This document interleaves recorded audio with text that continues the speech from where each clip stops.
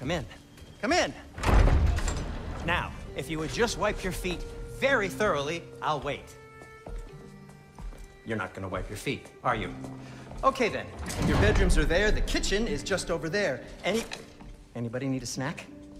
Kratos? Snack? I do not need a snack. What the hell is it anyway? That is my son.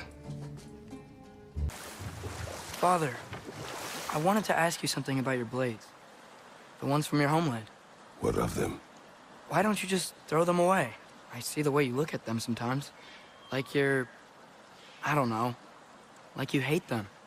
Even hateful things have their uses. Besides, I tried. They came back. You know what? My face is itchy. I think my beard's coming in. Is it? Yeah, on my jawline. See? It's growing. Is it? Atreus, you are getting better. Faster. I'd even be better than you one day, huh? If you are not, I have failed. Excuse me, sir. Mind if I take a little peek at you? I promise I'll be brief.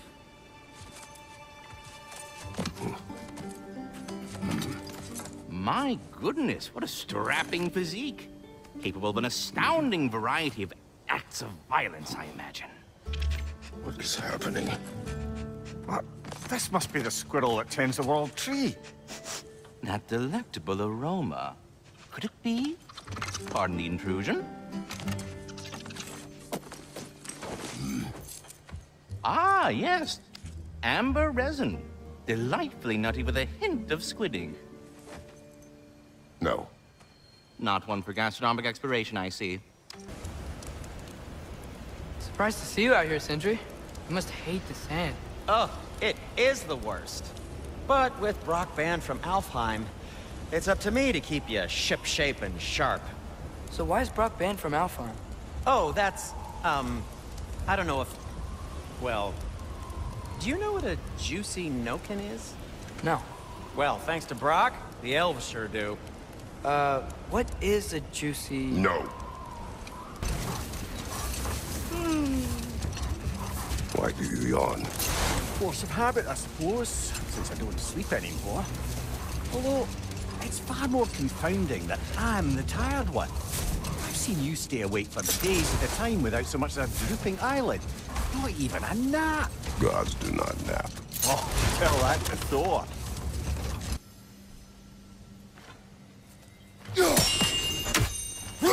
Perhaps there was some confusion. This is for calling me out here, not for when I am here. Do you just like hearing the sound of the chimes? I suppose they do sound very pretty. Master Kratos, this feels very uncharacteristic of you, but if you enjoy the pretty chimes that much, I will allow you to indulge.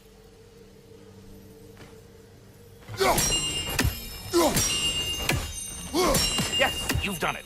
Well thrown.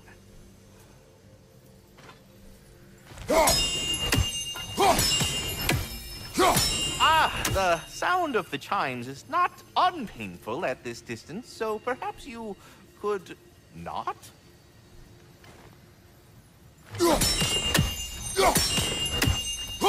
Already here, as it were. So...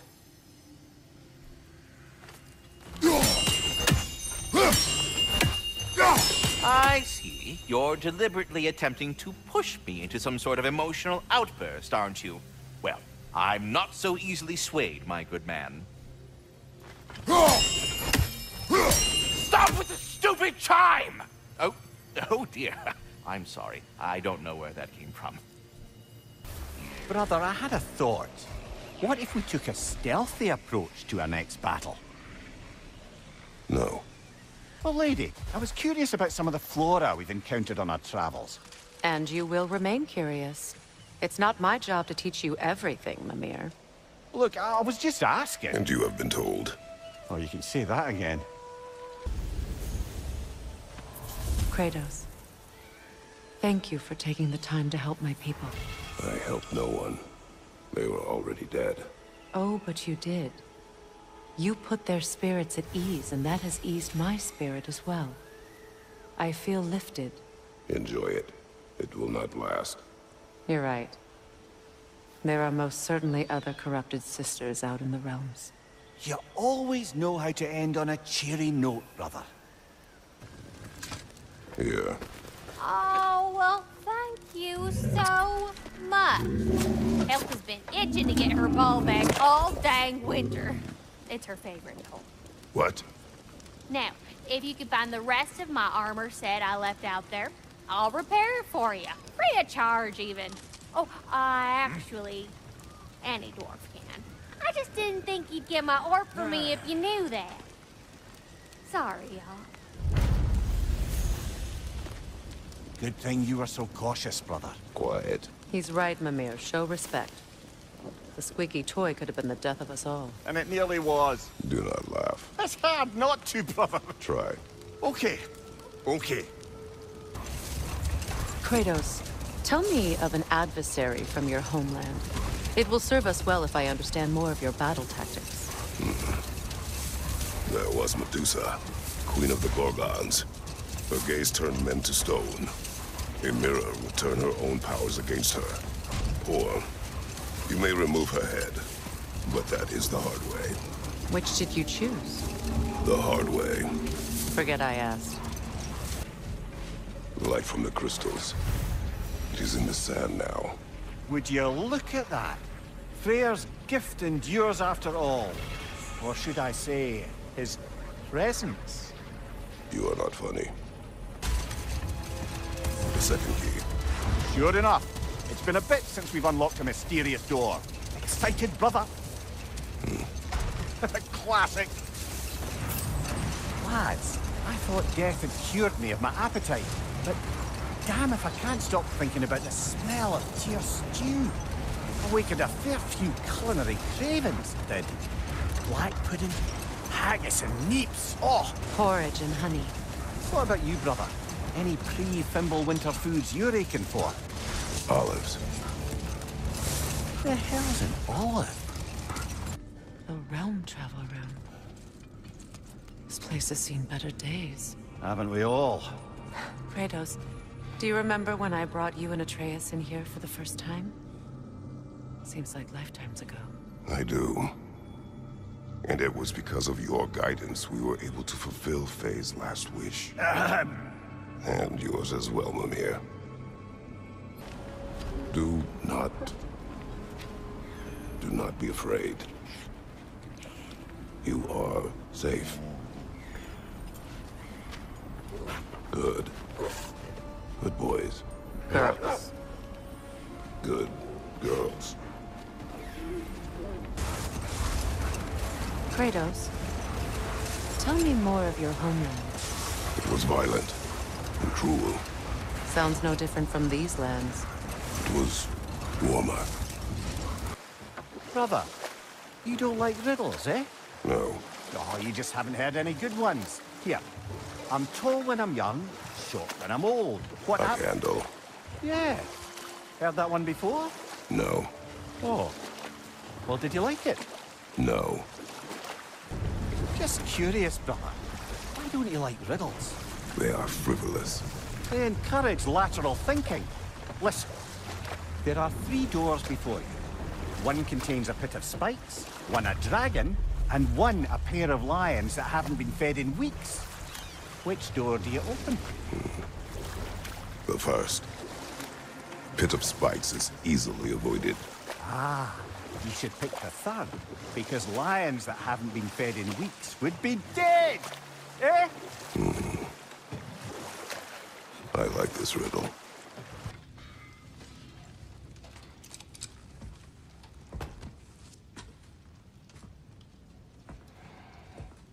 Where are you going, brother? Sleep. So we're just keeping blindly on then, hoping we don't walk headlong into Ragnarok. Is that your plan?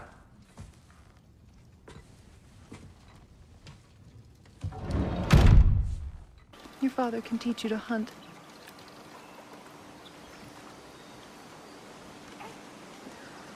perhaps that will fall to me as well, since all he seems to be good for is grunting. Care to join me, Kratos? Have a seat, think about your breathing, try and find stillness in your mind? No. Going for more loot, huh? I saw a forge back at Freyr's camp. Has Brock been helping them out this whole time? Ah, you haven't met Lunda yet. Who's Lunda? An old contemporary of the Huldra brothers. She serves as Freyr's blacksmith, keeping his team armed and outfitted. Whoa, another legendary blacksmith? I bet she has some good stories. Take caution, Atreus. What? Why? She is quite... friendly. Oh, nonsense. The lad's far too young for her taste. What? What are you doing? The bridge only grows in the daylight. I wanted to see the wolves again. I suppose they are grateful for the attention.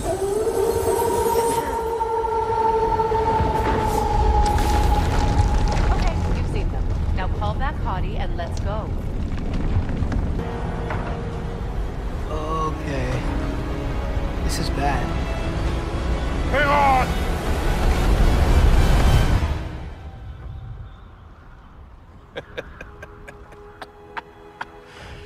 You should have seen your faces. Relax. More of Helka's tracks.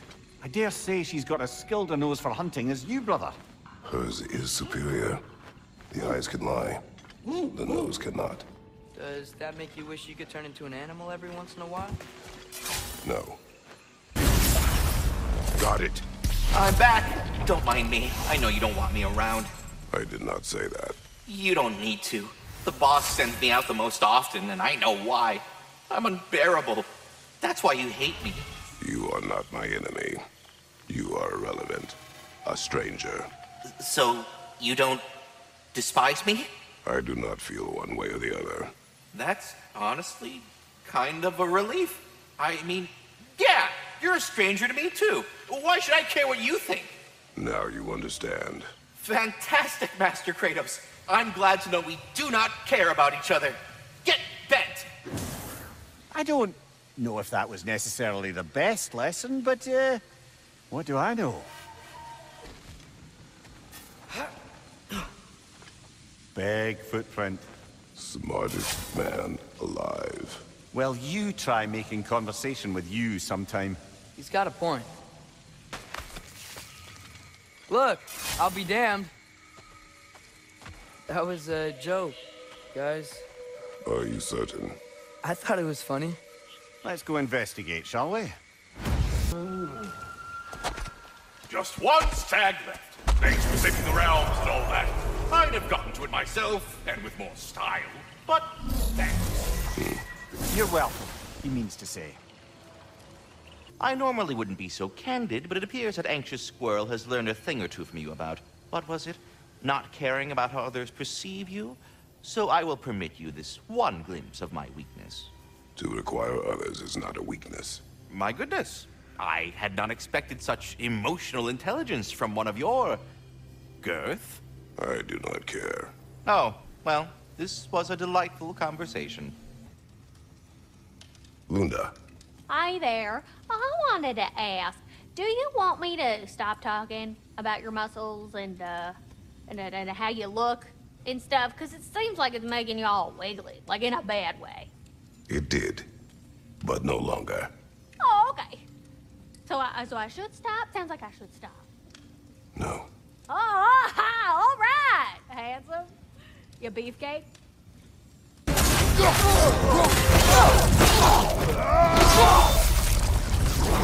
This was the last, was it not? Only the king remains. Aye, and if you thought his berserkers were tough, well, I've been thinking about what you said, brother. Maybe it's time to let this go. Slurping up a dead man's soul with this old sword isn't gonna change the past. It is good to hear you say that. But I plan to face him regardless. What? After all your lecturing on vengeance and spite? It is not wise to let a malevolent spirit wander Midgard. but I needed to know you wanted this for the right reasons. Huh. Appreciate the sentiment, brother. Come here. You may tell a story, if you wish. Am I preferable to silence at last? A rare day. I'm touched. But since you mention it, there has been one on my mind of late. It goes back to my earliest days, when I had little more to do than observe the mortals who passed through our forest.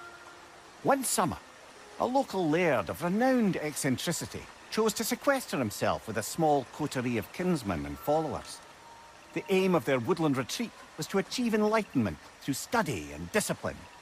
They took oaths to brook no distractions until they became wise men. Distractions? Aye, women, drink, mostly women. As you can imagine, things deteriorated quickly. By autumn, tempers were frayed and wisdom remained in short supply. One day, I watched as the laird and his brother took their hunt. There they found, at the banks of a river, a lady as fair as any they'd left behind. She pleads for their assistance for fear the currents would carry her off if she tried to cross. The laird doesn't miss a beat. He hoists her onto his shoulders, carries her across, sets her down, doffs his cap, and fords back across to his brother, who is dumbfounded, can't even bring himself to speak. The day stretches on, the laird carries on hunting, and his brother quietly gnashes his teeth down to powder. Finally, the dam breaks. "Brother," he cries, "how could you do it after everything we've sacrificed? How could you break your vow like it was nothing, carrying that lass on your shoulders like you were a Shetland pony?" The laird just smiles. "Brother, I set that lass down across the river. 'Tis you that carries her still." Oh, I got a chuckle. A rare day indeed. Mimir, did I do enough to prepare Atreus? The lad survived bloody Ragnarök. I should think he's as prepared as anyone could be. To survive, yes. But to love? Brother? Angrboda.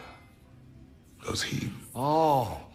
Well, there were certain topics on which I suppose I may have been a touch more approachable. I did my level best to teach him the ropes. Then you taught the boy to woo? To be perfectly honest, brother, I taught him how I wish I'd wooed.